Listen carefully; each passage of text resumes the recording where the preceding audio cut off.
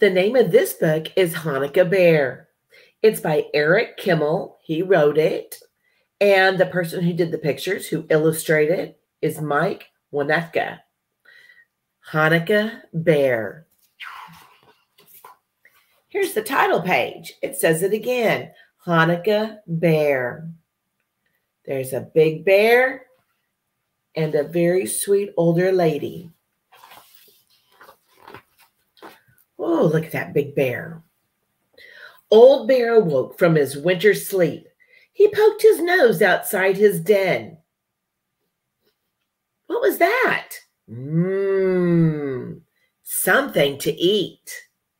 He shook himself all over because his empty stomach rumbled. And then he lumbered out of his den to follow the delicious smell.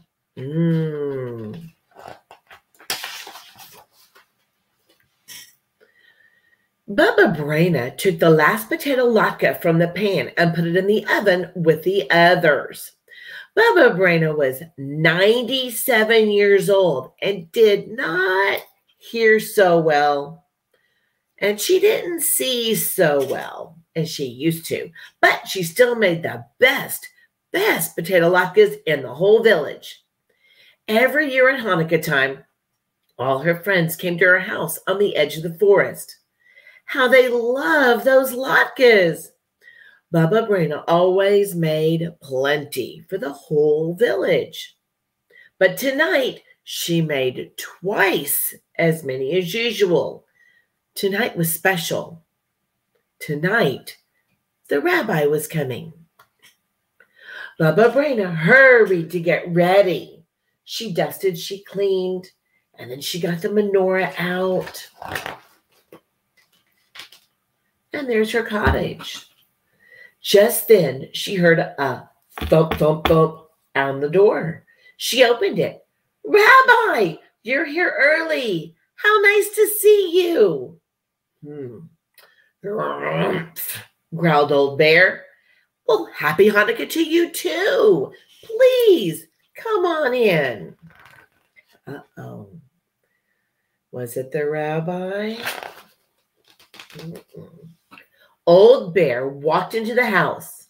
I'll take your coat, Rabbi. My, how thick it is. Bubba Brayna tugged at Old Bear's fur. Old Bear roared. Grrr. Oh, okay, you want to keep your coat on. Well, that's all right. I guess it is a little chilly in here. Old Bear's nose twitched. Well, thank you, Rabbi. How kind of you to say that. The latkes will taste even better than they smell. Old Bear followed his nose to the oven. Rabbi, I'm surprised at you. You know we don't eat until we light the menorah. That's all right. I know you were teasing. I like the candles. Will you say the blessings? Look at his face. He doesn't know what's going on, but he really wants to eat. Bubba Brayna struck a match and lit the shamus candle, the leader candle. Then she lit the one for the first night. Old Bear muttered and growled.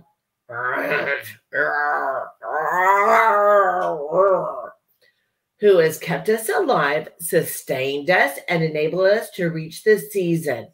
Oh, Rabbi, you said those beautiful blessings just perfect. Bubba Brayna sat down at the table. Old Bear sat beside her. Let's play dreidel. We'll use these nuts. Old Bear cracked on with his teeth.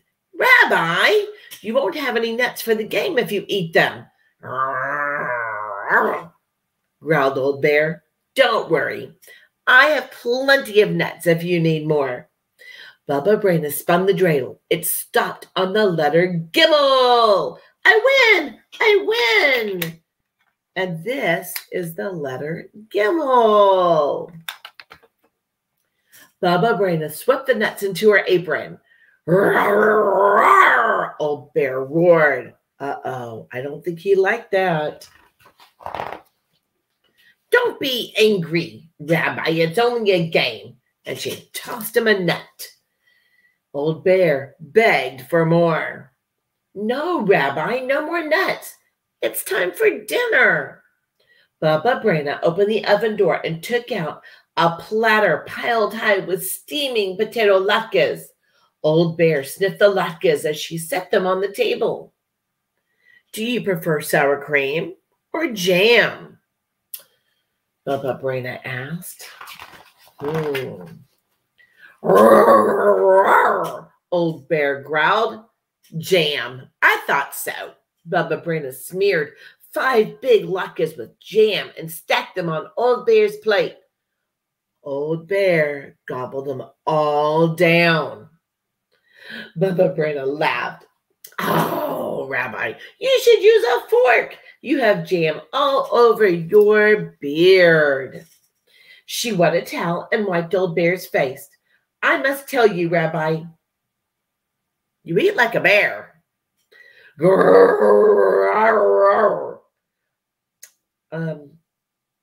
Did you think to say, I'm hungry like a bear, so I eat like one?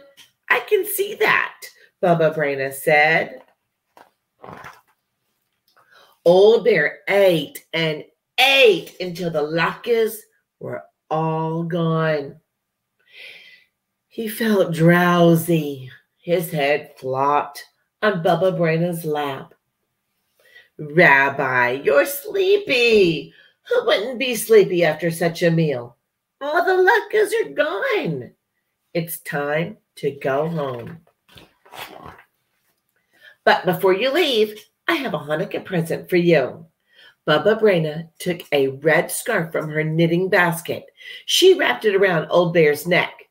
I made it myself. Old Bear licked Bubba Brayna's face. Bubba Brayna blushed. Oh, at my age, Rabbi. Oh, my goodness. Old Bear shuffled to the door. He growled as he walked off into the night. Good night to you too, Rabbi, and happy Hanukkah. Uh-oh. Uh-oh. Bubba Brayna was washing dishes when she heard another knock. I wonder who that is. Shalom, Bubba Brayna. All her friends stood at the door wishing her a happy Hanukkah. Shalom, everybody. How nice to see you. I'm sorry. I don't have any more latkes. The rabbi came by. The rabbi ate them all. She doesn't realize that the rabbi is standing right there in front. Bubba Brayna, don't you recognize me? It was the rabbi. The rabbi couldn't have eaten your latkes, everyone said. He's been with us in the synagogue, the temple.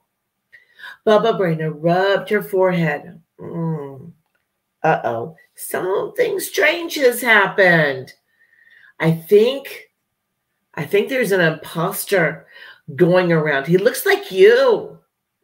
He talks like you. He even has your beard. Just then the children cried, look at the floor. There's bear tracks.